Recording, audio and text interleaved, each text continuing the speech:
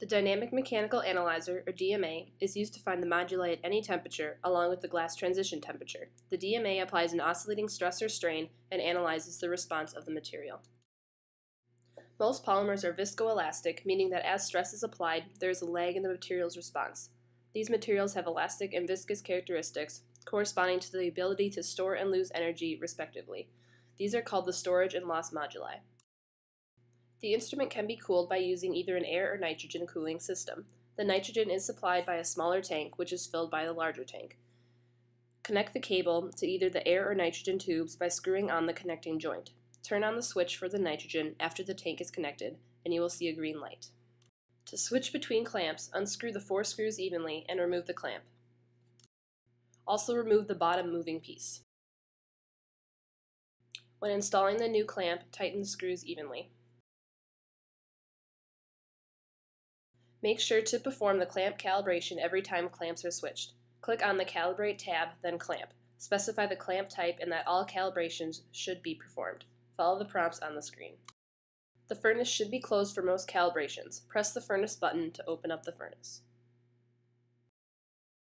The DMA has several different clamps for different experiments, with the most common being tension and 3-point bending. In a tension test, a long, thin sample is inserted and a tensile force is applied to analyze the material's response. The sample should be 5 to 30 millimeters in length, up to 6.5 millimeters in width, and up to 2 millimeters in thickness. To insert the sample, make sure the drive button reads locked. Unscrew the sample holders and insert your sample. If you have a softer sample, use the smooth side of the holders. If it is a stiffer sample, use the riveted side. To move the bottom holder, press the drive button so it reads floating.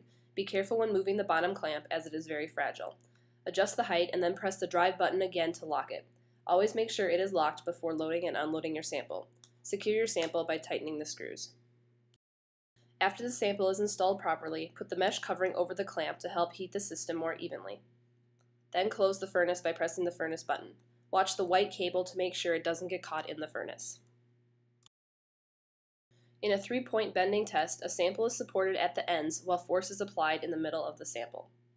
A 3-point bending sample should be at least 25 millimeters long to allow for a slight overhang of the bending supports. The sample should also be no more than 15 millimeters in width and 7 millimeters in thickness. Sample preparation must be very accurate, as the clamps are sensitive to any deformations in the sample and can cause substantial error. To mount the sample, adjust the movable part by changing the driver button to floating. Put the sample in and then press the clamp button, so the middle part lowers to secure the sample.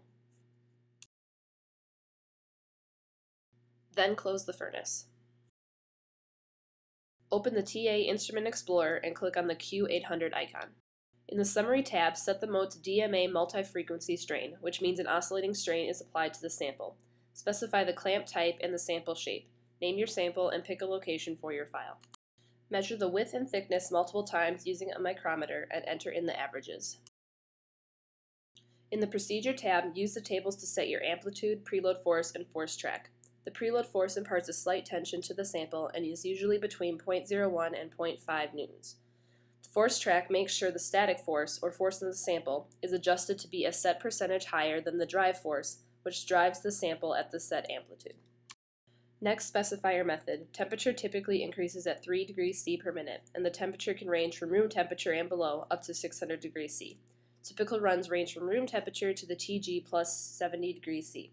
If you don't know your TG, make sure to watch the run to find where your TG occurs. Click Measure on the software to apply the preload force, measure the length of the sample, and start the motor.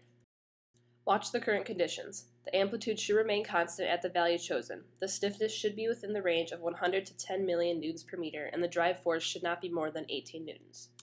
Once the parameters are correct and relatively stable, press Start to begin the experiment. This is a typical DMA graph showing the storage and loss moduli. It also shows the tan delta, which is the ratio of the loss to the storage modulus. Turn off the nitrogen, open the furnace, and remove the sample when the test is completed.